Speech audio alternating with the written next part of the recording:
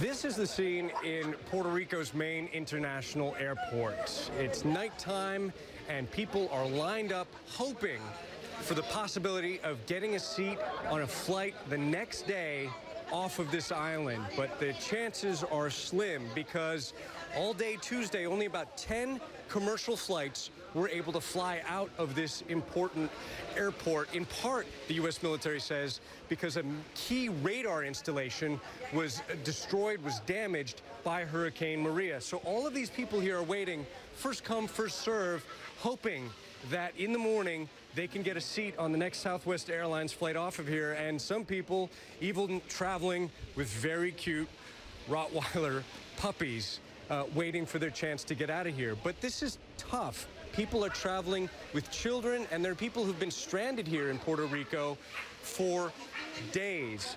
I spoke earlier. Over here, I want to come over and say hi again.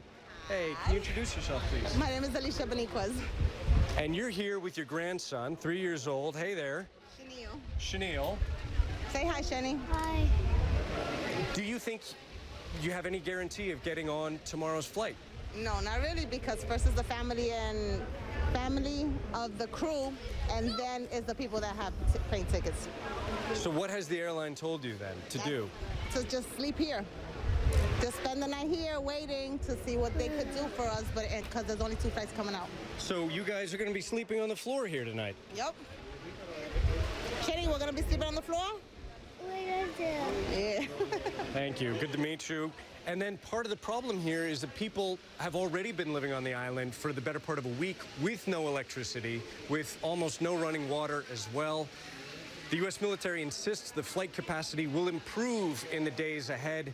But for now, this is the very difficult situation, again, nearly a week after the Hurricane Maria struck this island. Ivan Watson, CNN, Puerto Rico.